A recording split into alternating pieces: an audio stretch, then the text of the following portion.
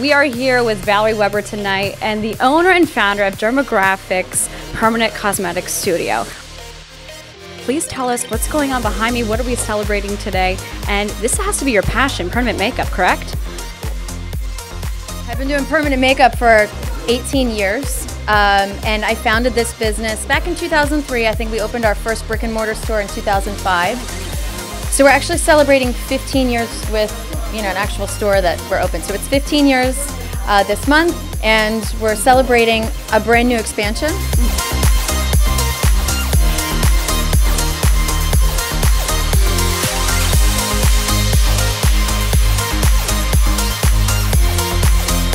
All right, hey everybody, Francesca Ruscio here with a wonderful special guest. It's my honor to introduce to you all the Mayor of Doylestown, Mayor Ron Strauss. Hi, how are you? It's great to be here. I mean, they picked one of the most historic buildings in town, and they've outfitted it with a modern business. They've added to the vitality of the community, and I think it's very exciting.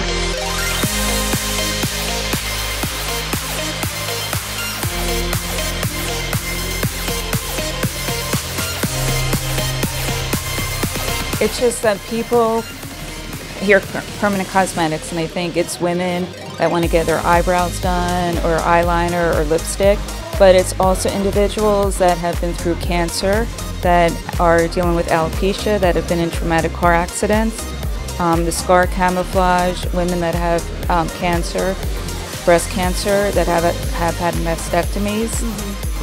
We're also trying to partner with different hospitals.